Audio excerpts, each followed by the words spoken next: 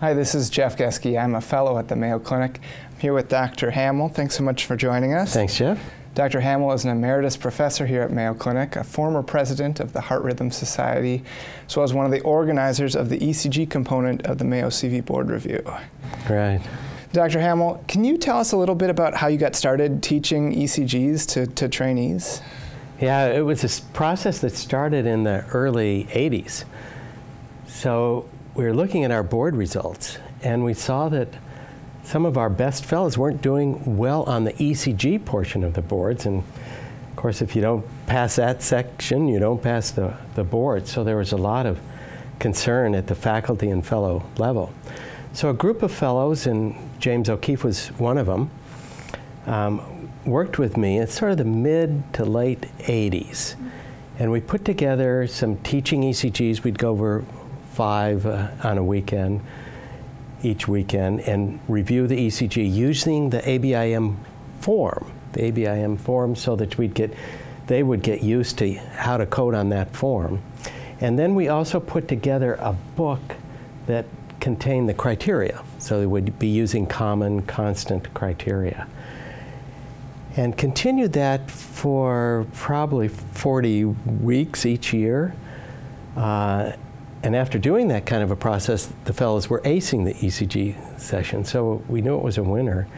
And then when James O'Keefe left and went into practice, finishing his fellowship, he started to put together a book, and then that book evolved. So this teaching process it has proven to be an effective one, because what we do is each year when the boards are done, we talk with the fellows, see how they did on the boards, and get an idea of what kind of questions were being asked, make sure we're covering everything, make sure there was nothing different appearing, and sort of some clues as to how to do well on the boards. And we gained those from a lot of feedback with the fellows. Great.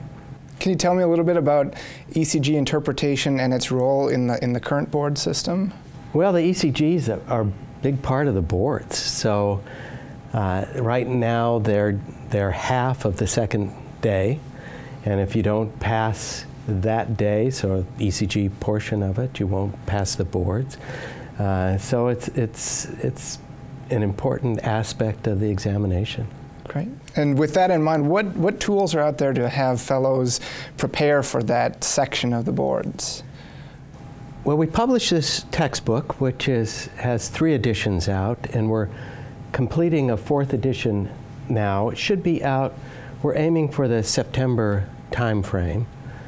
The textbook helps to just go through many, 100 ECGs. So you go through the ECGs, learn how to use them, learn how to use the ABIM form and criteria, and we keep updating the criteria each time and our recommendations, again based on the feedback of fellows who have gone through and been successful on the boards.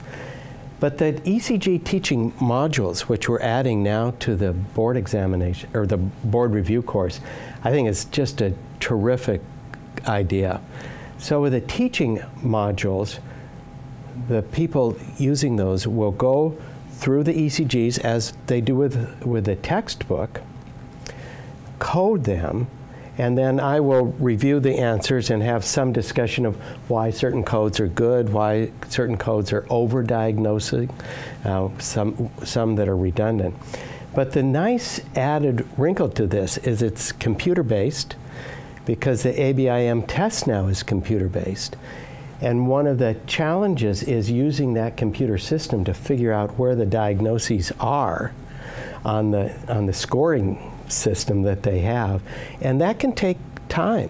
And when you only have 3 minutes per ECG, you don't want to waste time figuring out how to use the system. So the combination of learning the ECGs, getting some feedback on what your coding errors were, if there were errors, and how to use the module, I think is extremely helpful with that. And the module will have 45 ECGs, 15 in each of 3 different sessions. And then the textbook has another 100 ECGs.